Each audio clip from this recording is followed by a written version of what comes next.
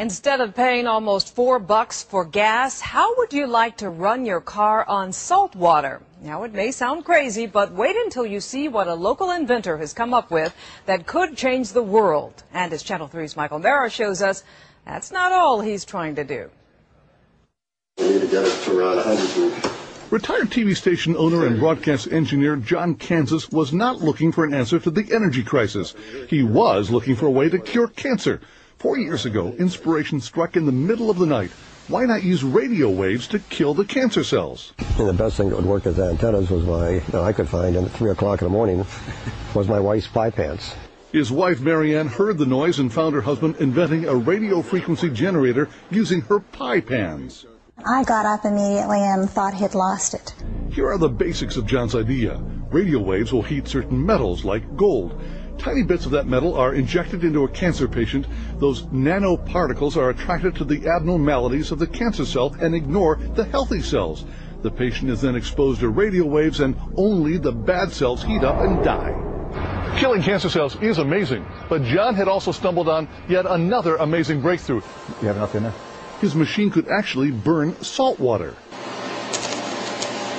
John Kansas discovered that his radio frequency generator could release the oxygen and hydrogen from salt water and create an incredibly intense flame.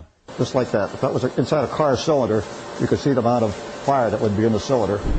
I can put my hand in here. Put your hand into the beam, nothing happens. Put in a fluorescent bulb and it lights up immediately. At the APV Company laboratory in Akron, top engineers have checked out John's amazing invention and they were amazed. And we saw it go up to 1,500 degrees centigrade, the temperature, and it's incredible. This simple Stirling engine is running with the heat generated by the flames coming off that test tube. The fuel, nothing more than salt water. Oh, that could be a steam engine, a steam turbine. Could be a car engine if you wanted it to be. That's the true American innovator, someone that is not looking for something, he just finds it. This is the most abundant element in the world, water, and salt water is everywhere. And to see it burn actually gives me chills. So imagine the possibilities. Salt water as the ultimate clean fuel, a happy byproduct of one man searching for a cure for cancer. In Erie, Pennsylvania, Michael Mara, Channel 3 News. That is amazing. We want it now. Inventor John Kansas says that if some big company wants to buy up his saltwater fuel invention, that's okay. He wants to use all the money to finish his quest to find a cure for cancer.